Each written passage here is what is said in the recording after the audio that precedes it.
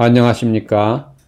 제8장 섭리, 죄와 악, 신정론 두 번째 시간입니다. 다섯 번째 주제, 성서와 교회의 역사 속에서의 죄 이해로부터 강의를 시작합니다. 죄란 무엇입니까? 창세기에 나타나는 아담의 타락 이야기는 죄의 본질을 잘 보여줍니다. 여기서 죄는 하나님의 명령에 대한 불순종이고 하나님처럼 되어보고자 하는 교만이며 또 육신적 욕심입니다. 바울에 따르면 죄의 본질은 불순종이고 또 불신앙이며 또 욕심입니다. 그리고 또한 하나님에 대항하고 하나님의 원수가 되는 것입니다. 창세기의 타락 이야기는 죄의 인과적 기원에 대한 역사적 기술이라기보다는 죄의 비극적 보편성에 대한 묘사라고 할 수 있습니다. 성서는 죄의 인과적 역사적 기원이 아니라 죄의 보편적 실제, 그리고 회개의 필요성, 그리고 하나님의 구속을 기술하고 증언합니다. 바울도 인간 실존에서의 죄의 보편성을 강조했습니다. 기록된 바 의인은 없나니 하나도 없으며 선을 행하는 자도 없나니 하나도 없다고 그는 말씀합니다. 바울에게 죄는 인간의 책임적인 행위이면서 동시에 불가피한 것입니다. 그는 죄의 불가피성을 자신의 내면 안에서의 선과 악의 투쟁으로 표현했습니다. 내가 행하는 것을 내가 알지 못하노니 곧 내가 원하는 것은 행하지 아니하고 도리어 미워하는 것을 행함이라. 곧 선을 행하기 원하는 나에게 악이 함께 있는 것이로라. 이렇게 고백했습니다. 바울은 죄의 보편성을 인과성의 관점에서 표현합니다. 다시 말하면 그는 모든 사람의 죄가 아담의 죄에서 기인한다고 이야기합니다. 그러므로 한 사람으로 말미암아 죄가 세상에 들어오고 죄로 말미암아 사망이 들어왔나니 이와 같이 모든 사람이 죄를 지었으므로 사망이 모든 사람에게 이르렀느니라. 이렇게 말씀합니다. 바로 이 로마서 9절에 근거해서 원죄 교리가 생겨났습니다. 고대 교회의 터툴리아는 원죄가 유전된다고 말했습니다. 어거스틴도 원죄 교리에 따라 인간이 타락 이전에는 죄를 짓지 않을 수 있었지만 타락 이후에는 죄를 짓지 않을 수 없게 되었다고 말했습니다. 어거스틴에게 죄의 본질은 선의 결핍, 교만, 자기사랑, 탐욕입니다. 여기서 탐욕은 무엇보다 성적 욕망을 가리킵니다. 어거스틴은 죄가 성관계를 통한 생식 과정을 통해 유전된다고 보았습니다. 그러나 죄는 1차적으로 인간이 하나님을 떠나는 영적인 사건, 다시 말하면 영혼의 죽음입니다. 영혼이 몸을 지배할 수 없기 때문에 탐욕이 생깁니다. 원죄 교리는 개신교 정통주의에서 더욱 발전되었습니다. 정통주의 신학자들에 따르면 아담으로부터 유래한 유전적 원죄의 결과로 개별적인 행위의 죄가 나타납니다. 즉 원죄는 행위죄를 열매 맺는 뿌리로서 행위죄 안에서 자라납니다. 원죄는 원래적인 의의 결핍으로서 본성의 가장 깊은 부패를 의미합니다. 이 부패는 최초의 부모의 타락으로 생겨났으며 육체의 출생을 통해 후손에게 유전됩니다. 따라서 죄의 생물학적 유전이 고수되었습니다. 그러나 계몽주의 시대의 원죄론은 비판에 직면했습니다. 원죄론은 다른 사람의 행위에 책임을 지게 만들므로써 자신이 행한 행위에 대해서만 책임을 질 수 있다는 도덕 법칙에 위배됩니다. 또한 이 교리는 죄의 유전으로 인간이 불가피하게 죄를 지을 수밖에 없도록 만들기 때문에 자유의지에 의한 행동에 대해서만 책임을 질 수 있다는 도덕 법칙에도 위배됩니다. 따라서 칸트는 도덕 법칙에 위배되는 전통적인 원죄 교리를 거부했습니다. 계몽주의 시대와 마찬가지로 19세기에도 죄는 대체로 개인의 자유의지에 달려 있는 것으로 이해되었습니다. 슐라르마허는 죄란 자연의 교란이지 자연의 파괴가 아니며 발전의 저지이지 단절이 아니라고 말했습니다. 그러나 그도 죄가 우리 자신의 존재 너머에 그 근거를 가지고 있으며 이미 주어진 것, 모든 행위 이전에 있는 것으로 보았습니다. 트렐치는 죄의 기원이 원죄에 있지 않고 오직 개인의 마음, 즉 의지에 있다고 주장했습니다. 그에 따르면 죄는 은총에 대한 대적, 하나님께 영광을 돌리려고 하지 않는 저항과 거부입니다. 트렐치는 죄는 하나님을 거역하는 잘못된 마음이기 때문에 죄의 극복은 오직 이 마음의 잘못된 마음의 극복을 통해서만 가능하다고 주장했습니다. 계몽주의 시대 이후에 하나님을 잃어버린 현대인에게 죄는 더 이상 신학적 개념이 아니라 인간학적 개념이 되었습니다. 다시 말하면 하나님에 대한 죄란 없고 단지 이웃에 대한 죄만 있을 뿐입니다.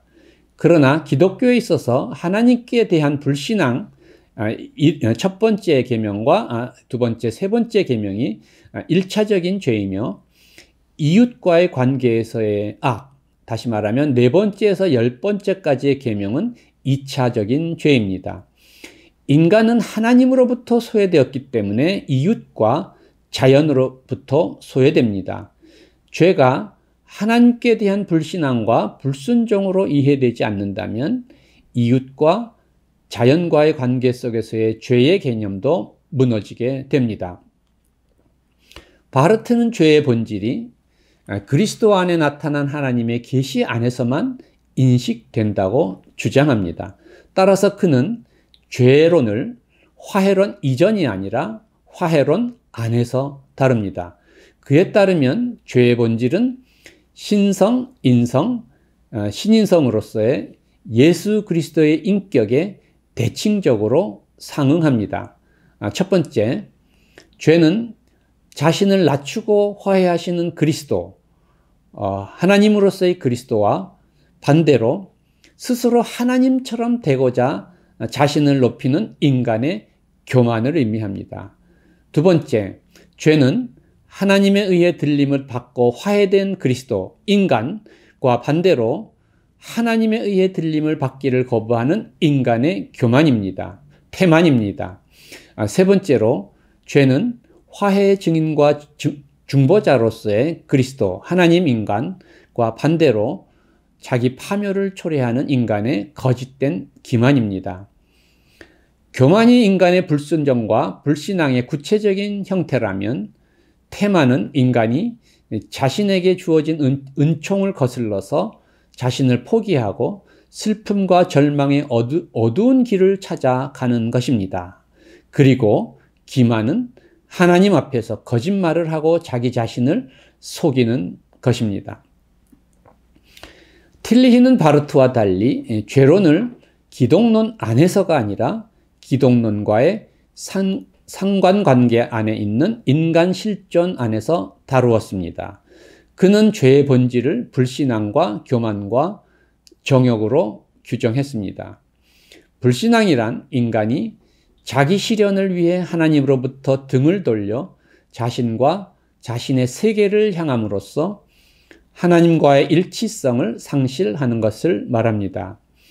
교만은 인간이 자신의 유한성을 인정하지 않고 스스로 신적인 영역으로 올라가는 것입니다. 불신앙이 자신의 중심을 신적 중심으로부터 소외시키는 충동이라면 교만은 자기 자신을 세계의 중심으로 삼으려는 충동입니다. 그리고 정욕은 세계를 자신의 자아 안에 끌어넣어서 병합하려고 하는 갈망이라고 틸리히는 말했습니다. 판넨베르그에 있어서 죄란 우리의 운명인 미래로 가는 역사적 과정에서 우리를 이탈시키는 것입니다. 다시 말하면 죄는 하나님의 형상의 완성을 향한 인간의 역사적 과정을 왜곡시키는 것입니다. 우리의 운명은 하나님과의 교제에 있기 때문에 운명으로부터의 분리, 다시 말하면 죄는 바로 하나님으로부터의 분리를 의미합니다. 인간의 죄는 하나님의 형상의 종말론적 완성의 선취자인 예수 그리스도의 구속 안에서 치유되었습니다. 예수 그리스도의 역사 안에서 세계의 종말론적 미래가 이미 구원으로 도래했으며 하나님의 형상의 종말론적 완성을 향한 인간의 역사적 과정이 회복되었다고 판넨베르그는 이야기합니다. 이제 6번째로 원죄론에 대한 이해에 대해서 말씀드립니다. 전통적인 원죄론에 따르면 첫 인간 아담이 죄를 지었기 때문에 그 죄가 유전되어 우리도 죄를 짓게 된다고 합니다. 그러나 오늘날의 다수의 신학자들은 이처럼 역사화되고 인과화된 원죄론을 받아들이지 않습니다.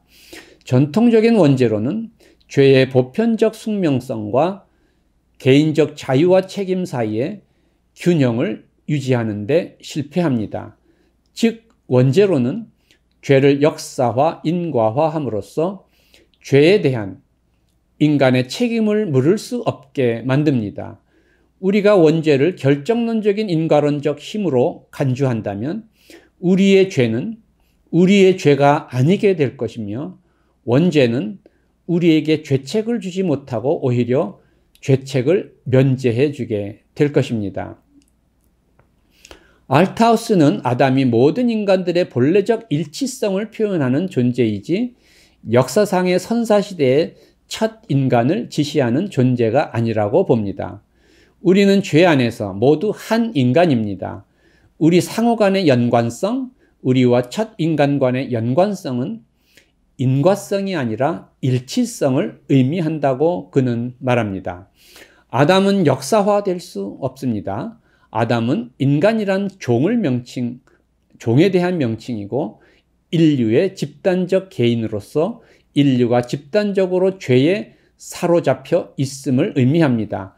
만약 우리의 죄가 아담의 죄와 한 가지가 아니라 아담의 죄의 인과적 결과로 간주된다면 우리는 우리의 죄에 대해 아무런 책임을 질 수 없게 될 것이라고 알트하우스는 이야기합니다.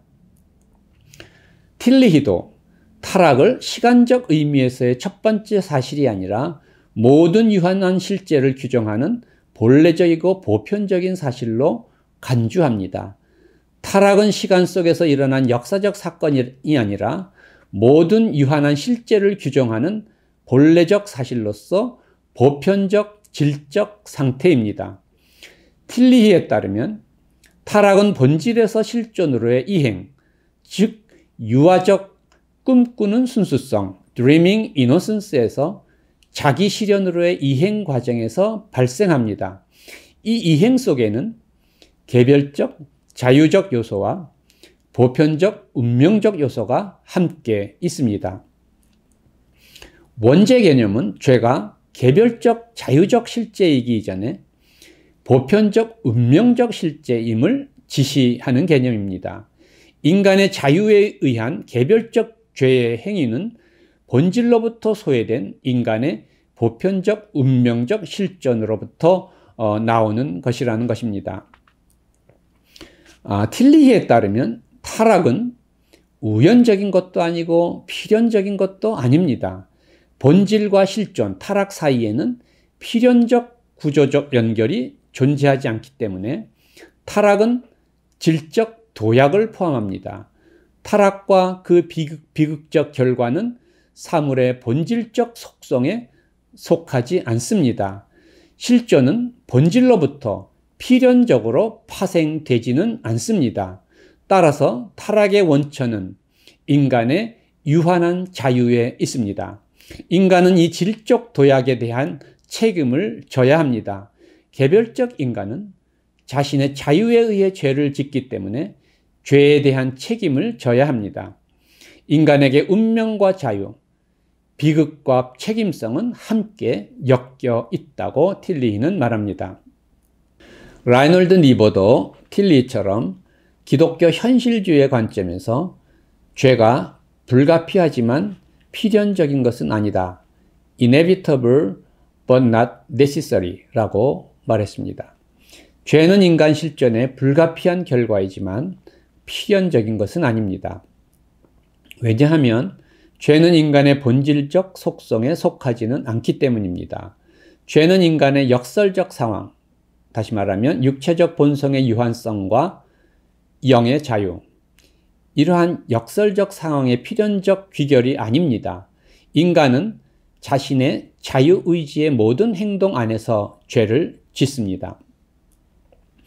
원죄 개념은 죄의 문제가 단지 개인의 자유의지와 이에 기초한 행동에 대한 책임성의 문제를 넘어서 있음을 표현합니다. 원죄 개념은 죄가 인간이 행하는 과실일 뿐만 아니라 인간이 날 때부터 처해 있는 보편적 상황임을 표현합니다. 이 개념은 개인의 자유로운 행동 이전에 보편적 죄의 운명이 있음을 표현하며 따라서 인간 실존이 죄의 불가피성 안에 있음을 표현합니다. 원죄란 우리가 조상으로부터 물려받은 인간성이 총체적으로 죄악된 것이라는 사실을 표현합니다. 그러나 원죄로 인한 죄의 불가피성, 보편성, 운명성이 지나치게 강조되면 인간의 자발적 의지를 위한 자리가 박탈될 위험이 있습니다. 그리고 인간의 책임성의 근거가 상실될 위험도 있습니다. 창세기의 타락 이야기에서 죄의 불가피성 또는 보편적 운명성은 뱀의 존재에 의해 대표됩니다. 뱀은 인간을 거스르기 힘든 강력한 힘으로 유혹해서 죄에 빠뜨리는 초주체적 실제를 상징합니다. 그러나 아담이 선악과를 먹은 죄에 대한 직접적 책임은 뱀에 있지 않고 아담 자신에게 있습니다. 왜냐하면 그는 강제적이 아니라 자발적으로 선악과를 먹은 것이기 때문입니다. 인간을 죄짓게 만드는 보편적 운명적 힘은 외부의 유혹, 물질과 쾌락과 명예와 권력과 같은 그러한 유혹과 그 유혹에 조응하는 내부의 탐욕입니다. 그래서 야고보는 이렇게 말씀합니다. 오직 각 사람이 시험을 받는 것은 자기 욕심에 끌려 미혹됨이니라. 아담은 모든 인간을 자신 안에 포함하는 첫 번째 인간으로서 보편적 인간 소외의 실존을 대표합니다. 모든 인간에게 죄는 보편적인 운명인 동시에 자발적으로 선택한 행동으로서 자신이 책임져야 하는 것입니다. 우리는 아담의 죄를 운명적으로 그러나 자발적으로 반복합니다. 죄의 운명성에도 불구하고 우리는 우리 자신의 의지로 인해 죄인이 됩니다. 우리는 자신의 의지 밖에서가 아니라 의지 안에서 상속물을 자발적으로 소유함으로써 상속인이면서 동시에 소유인이 된다고 할 수 있습니다. 이제 마지막으로 악과 신정론에 관한 이야기를 드리겠습니다. 전통적으로 모든 악은 죄의 결과로 말미암는 것으로 간주되어 왔습니다. 하나님의 명령을 불순종한 죄로 인해 아담과 하와는 죽음의 운명과 잉태의 고통을 피할 수 없게 됐고 땅은 저주를 받았다는 것입니다. 그러나 근대에 들어서 악의 개념은 죄의 개념으로부터 벗어나게 되었습니다.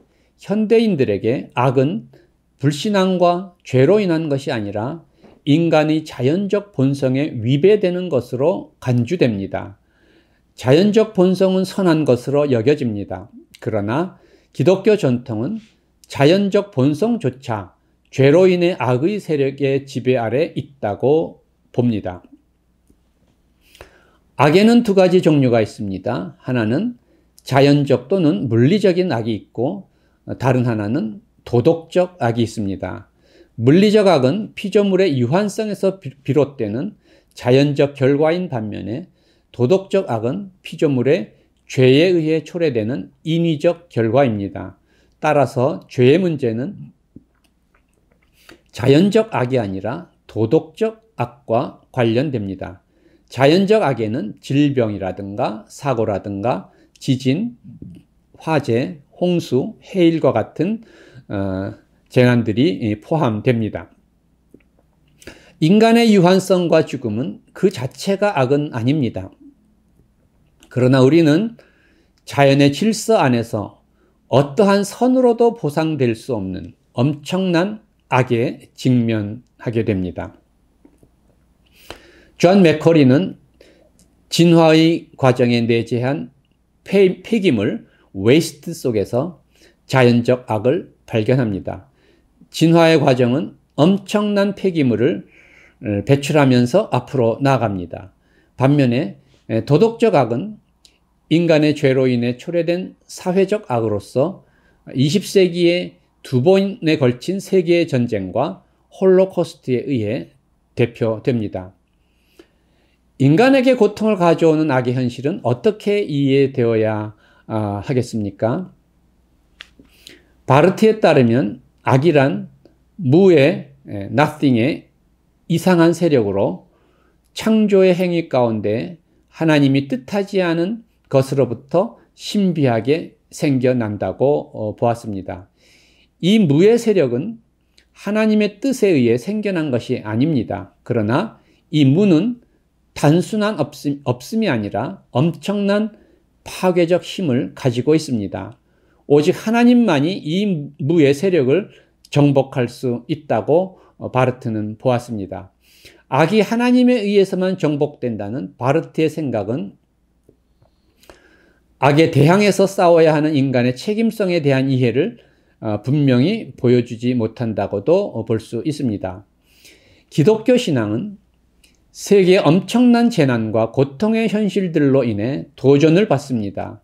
현대인은 하나님이 어떻게 그렇게 많은 악을 허용할 수 있는지를 묻는데 그치지 않고 그렇게 많은 악을 허용하는 하나님이 존재할 수 있는가를 묻습니다.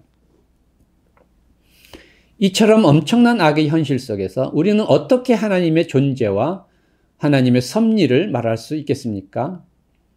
과연 하나님이 전능하고 선하신 분이라면 이 세계에는 어떻게 그렇게 많은 악이 존재하는 것입니까? 이것이 신정론의 문제입니다.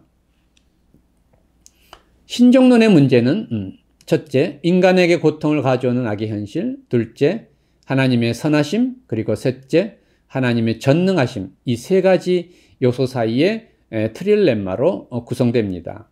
이 셋 가운데 인간에게 고통을 가져오는 악의 현실은 자명한 사실로 전제됩니다. 그리고 만일 하나님이 선하시다고 하면 하나님의 전능하심은 유지되기가 어렵습니다. 왜냐하면 선하신 하나님은 악을 방치하거나 제거하기를 원하심에도 불구하고 실제로 그렇게 못하셨기 때문입니다. 다른 한편 하나님이 전능하시다고 하면 하나님의 선하심은 모순이 됩니다. 왜냐하면 전능하신 하나님은 악을 방지하거나 제거하실 수 있음에도 불구하고 그렇게 하시지 않으셨기 때문입니다. 신정론의 문제에 대한 답변은 네 가지로 요약될 수 있습니다. 첫째는 악을 인간의 죄에 대한 하나님의 심판으로 이해하는 것입니다.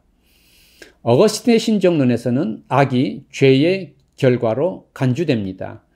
칼빈에 따르면 성선은 우리에게 질병과 전쟁 그리고 다른 재앙들이 하나님께서 우리의 죄를 다스리기 위한 하나님의 징계라고 가르친다라고 말했습니다. 그러나 예수님은 장님된 사람이 자신의 죄 또는 부모의 죄로 인해 장님으로 태어난 것이 아니고 실로암 탑이 무너진 것이 실로암 사람들의 특별히 악하기 때문이 아니라고 말씀하셨습니다. 그러므로 모든 악을 죄와 연결시키는 것은 옳지 않습니다. 더욱이 고통과 악을 죄에 대한 하나님의 심판으로 설명하는 신정론은 가해자를 잊어버리고 피해자를 정죄할 위험이 있습니다. 예를 들면 성폭력을 당한 피해자 여성의 경우를 생각해 볼 수 있습니다. 두 번째는 고난이 하나님의 훈육 과정이라는 것입니다. 어거스틴에게 악이 죄의 결과로 여겨지는 반면에 이레네우스에게는 악의 가능성과 경험이 인간이 하나님의 형상 가운데 자유롭고 성숙한 모습으로 성장해 가도록 돕는 조건으로 이해됩니다. 고난은 영적 성장의 기회를 제공합니다. 하나님께서는 가난과 상실과 질병 등을 통해서 우리가 세상의 것을 바라보지 않고 천국을 바라보게 하십니다. 고난을 통해 우리가 회개하고 하나님의 뜻을 깨닫고 하나님께 더 가까이 나아가는 것은 사실입니다. 그러나 모든 고난이 다 좋은 것은 아닙니다. 무고한 고통과 희생을 가져오는 불의한 압제와 억압이 정당화되어서는 안 됩니다. 또한 영적 성장의 기회가 되기에는 악이 너무 커서 희생자들이 다 삼켜져 버리는 경우도 없지 않음을 기억해야 하겠습니다. 세 번째는 하나님의 힘의 의미를 재해석함으로써 악의 문제에 대한 해결책을 찾고자 하는 것입니다. 데이비드 그리핀에 의하면 하나님의 힘은 강제적이라기보다는 설득적입니다. 설득은 타자의 자유를 침해하지 않으면서 영향을 줄 수 있는 유일한 방법입니다. 이 세계의 모든 존재는 각기 자신의 자유와 힘을 가지고 있습니다. 하나님은 힘을 독점하지 않습니다. 선이나 악의 가능성은 전적으로 인간에 의해 선택되고 현실화됩니다. 그러므로 악의 현실로 인해 우리는 결코 하나님을 비난할 수 없습니다. 하나님은 언제나 선을 의도하시며 아름다움과 비극이 함께 얽혀 있는 세계 안에서 언제나 피조물과 함께 고난을 나누십니다. 이와 같은 신정론은 악의 현실에 대한 인간의 책임을 강조하고 하나님의 책임을 물을 수 없게 하는 장점이 있습니다. 그러나 이 견해는 또한 고난과 악에 대한 하나님의 최종적 승리에 대한 강한 확신을 보여주지는 못합니다. 네 번째는 해방신학의 신정론입니다.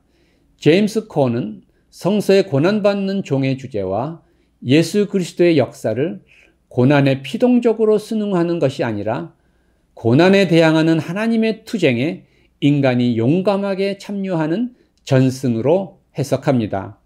코는 십자가 안에서 악에 대한 하나님의 투쟁을 보며 부활 안에서 하나님의 궁극적인 승리의 약속을 봅니다. 하나님은 힘없는 자들에게 힘을 주셔서 자유를 위해 지금 여기에서 투쟁하도록 하시는데 그들은 예수의 십자가와 부활을 통해 자유가 그들의 자신의 것임을 알고 있다. 이렇게 코는 말합니다. 억압적인 악의 세력으로부터 인간을 해방하기 위한 하나님의 투쟁에 참여하는 고난은 고귀한 것입니다. 그러나 대부분의 인간들은 자신들을 억압하는 불가항력적인 악의 세력에 의해 고난을 당할 수밖에 없는 힘없는 연약한 민중들인 것을 우리는 또한 기억할 필요가 있겠습니다. 인간은 악과 신정론의 문제에 대한 최종적인 답을 가지고 있지는 않습니다. 그러나 이 문제에 대한 설득력 있는 최소한의 논증은 가능합니다. 신정론에 대한 설득력 있는 한 논증은 하나님께서 고난을 당하는 자와 함께 고난을 당하신다는 것입니다. 하나님은 동떨어져 있는 무감정의 존재가 아니라 세계를 향한 신실한 사랑 가운데 자유롭게 상처받는 길을 택하십니다. 세계의 악은 초자연적인 힘에 의해서가 아니라 자기 아들을 내어주는 하나님의 자기 희생적인 사랑 안에서만 극복됩니다. 십자가는 인간의 죄를 대신 지고 고난당하는 하나님의 자기 희생적인 사랑의 통치를 상징합니다. 하나님은 예수 그리스도의 십자가 안에서 우리를 위해 고난당하심으로써 이 세상의 죄악과 고통을 극복하고 이기십니다. 하나님은 악의 허용자가 아니라 희생자이며 우리와 함께 우리를 위해 대신 고통당하심으로써 우리를 구원하십니다. 본해퍼는 성서는 우리를 하나님의 무력함과 고난으로 인도한다. 오직 고난당하는 하나님만이 우리를 도우실 수 있다고 말했습니다. 하나님은 아들 안에서 희생당하셨기 때문에 승리하십니다. 신정론의 문제는 십자가에 못 박힌 하나님 앞에서 침묵합니다. 몰트만은 삼위일체 하나님의 고난을 악에 대한 하나님의 종말론적 승리와 하나님의 영원한 기쁨의 피조물의 참여에 대한 희망과 연결시킵니다. 악과 신종론의 문제에 대한 최종적이고 완전한 해결은 인간에게 존재하지 않습니다.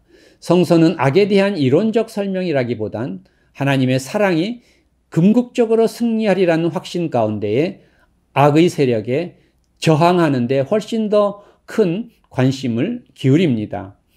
성서에는 신정론은 없습니다. 단지 인정론만이 있을 뿐입니다. 다시 말하면 악과 고난의 현실을 극복하기 위한 우리의 행동을 요구할 뿐입니다. 매치는 예수 그리스도의 순환 이야기는 하나님의 뜻을 거역하고 인간을 노예로 얽어매는 모든 악의 세력에 대한 하나님의 열정적 항거를 회상하는 위험한 기억, Dangerous Memory라고 이야기했습니다.